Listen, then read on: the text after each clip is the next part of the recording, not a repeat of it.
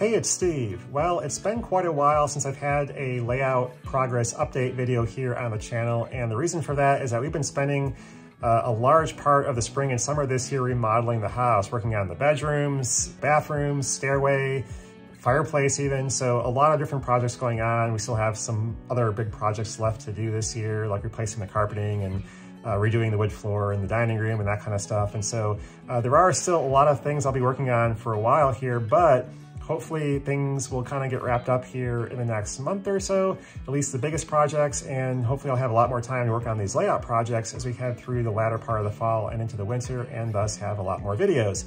But I have made a little bit of progress on the portable N-scale switching layout, and so I will show you those. Nothing really dramatic at all. I have added some fold-out legs to the bottom so I can kind of more readily use it, next to my office chair, just kind of having it stood up next to my desk.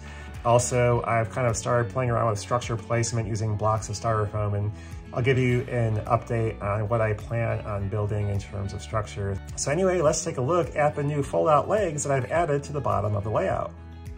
So here's a look at the fold-out legs that I have on the bottom of this layout, basically one in each corner. And these are just simple metal legs that kind of snap up, and then if you squeeze them a little bit, you can slide them back down. They're about 18 inches long, so it does give you sort of a coffee table height for the layout if you do use these. Now, I did previously have these adjustable height feet on the bottom. You can see the hole here for those. And what I've done is just basically taken a couple 1/4 inch nuts and use them to attach to this hole that's in the top of the mounting bracket for these legs. And this way, as you can see here, that allows them to basically stick up past the metal edges of these brackets. And so I can still set the layout on those pads if I have it on top of a table, or if I want it on the floor, I can just swing up the legs. And then I do have a layout that can be stood up as sort of a coffee table type layout and operated in that manner. So here's a look at the layout with these legs extended and the layout set up on them. And so it is, not the sturdiest of tables, especially because it is only a foot wide. And so these legs are pretty close together. And so as a result, it does shake a little bit if you do move it, and you can open the drawer and everything, and you can see it's gonna shake stuff a little bit. So you do have to be careful that you don't knock cars off the track if you bump it hard, because that could happen. But for normal operation, it actually isn't too bad. I haven't really had too much trouble with it in terms of, constantly knocking cars off or anything like that. So it does provide a nice little option for operating the layout. As you can see here, I do have some styrofoam cutouts, and these are kind of a general approximation of how I plan to have buildings on this layout. So I do plan to have the back of the layout pretty much one solid row of structures. I do plan to have some other structures set up here in the front as well. That's kind of the idea I plan to do going forward here. Okay, so I started scratch building some warehouse structures for the layout, with the idea being that I could use some of these Walthers loading dock pieces here and kind of finish out a lot of these loading doors.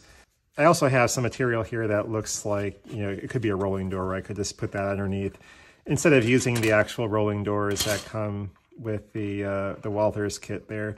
So I will probably do some scratch building with this, but this takes a long time. It's been a bananas year in terms of time, with remodeling the house, work being crazy and everything else. So I actually decided to go ahead and pick up a bunch of kits that I can kit bash for the layout, which should hopefully make things progress a lot faster. So I picked up this Pike Stuff prefab warehouse, and I'll use that to construct one of the structures.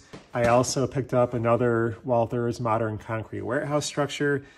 These are great. You can build these however you want. I've used these on other layout projects, and they make for some nice structures. I also picked up the Central Beverage Distributors Kit. This also can make a nice structure too.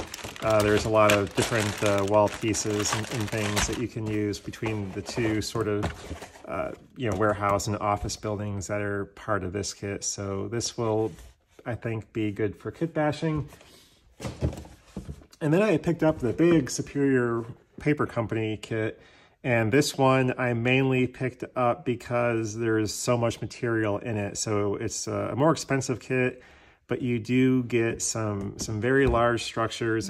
And so, you know, there's plenty of brick walls that'll be nice to use. There's sort of your metal siding type structure walls, which could be good to use. And so that's the idea here. Basically take these kits and kit bash something quite a bit faster than what I otherwise would have been able to do, and get something that I can get on the layout pretty quickly instead of scratch building everything, which would take quite a bit longer in general. So anyway, that's all for this video. Just a quick update on the very minimal progress that's been made on the switching layout, but hopefully I'll have a lot more updates to share with you coming up in the next couple of months, since I should start to have a lot more time to work on these projects, at least a couple hours a week versus nothing per week like it's been lately during the course of the next couple of months. And this winter should open up a lot more time too, as everything else kind of calms down, and I have hopefully an opportunity to really start churning out a lot more content during that time. But that's all for now, and thanks for watching. Bye.